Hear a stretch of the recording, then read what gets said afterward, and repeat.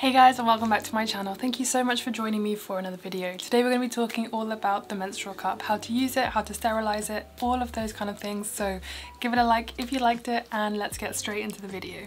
So the first thing you're going to do when you get your menstrual cup is take it out of its cotton pouch and sterilize it. Now to sterilize it, you're just going to be filling a saucepan full of water. Make sure it's quite full and then place it on the stove top. Once the water is boiling, place your menstrual cup inside. And after about 3 to 5 minutes, your cup will be fully sterilized and ready to use. Now we're going to be moving on to insertion techniques. This first one is the very standard, just push down and insert. You're going to be pushing down one side all the way in and pinching the top. This method is the one that creates the smallest circumference for you to insert the menstrual cup. So if you have a small opening, then this will be the best one for you to use. The next one I think is called a C fold. You literally just squish it down and fold it in half so it looks like, I guess, a kind of C shape, and then it pops open once you place it inside. And the last one is called a 7 fold. So again, you squish it in half and then you fold one of the corners down to the opposite bottom corner. This again creates a very small circumference for you to be able to insert the menstrual cup.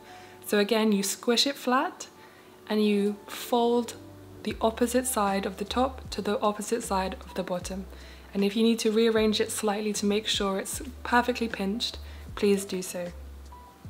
If you're having a hard time actually inserting the menstrual cup, you can put some water-based lube just on the outside of it, just to help it go in a little bit more easily, especially if you haven't got any warm water around or anything like that, which I do suggest you use, especially to wash your hands with a bit of warm water and natural soap before you even try to insert it, just to make sure everything is clean.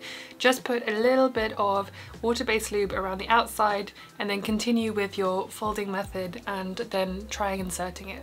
And you can also use different angles, so you could be in a squat position, or you can put your leg up on the toilet or on the side of the bath if you have one, and just giving it a little bit of a different angle to actually insert can make it a lot easier. So definitely playing around with using water-based lubes and the position of your body as you insert it can make a real difference and make it so much easier or a lot harder. So just be mindful of that when you are starting to insert the menstrual cup for the first time.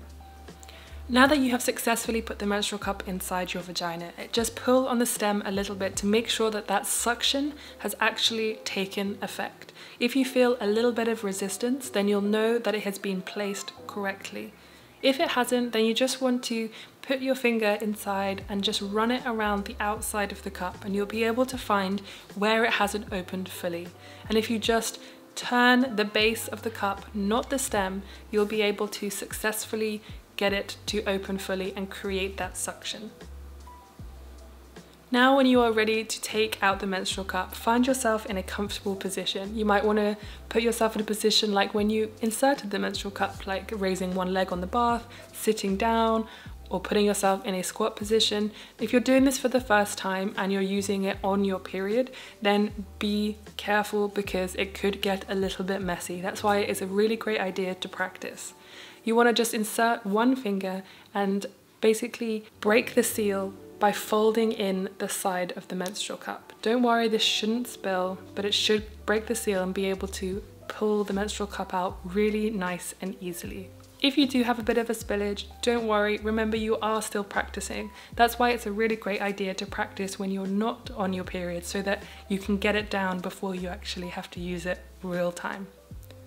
And then once you've pulled it out, just put the menstrual blood in the toilet and flush. And then it's time to clean your cup again.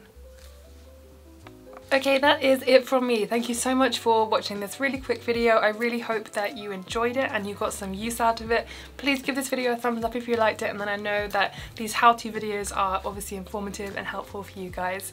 And just remember to subscribe and share this with anyone that you think might find it useful. But as always, if you cannot use a menstrual cup, there are so many other things that you can use.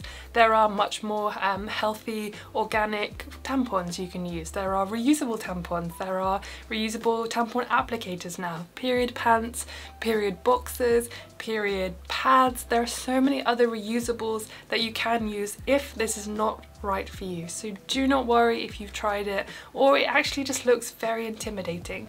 Don't worry at all, there are plenty of other options, and we'll be making a full period kit video and ultimate guide in the coming weeks, so stay tuned for that if the menstrual cup is not for you. So thank you so much for watching. I will see you guys very, very, very soon.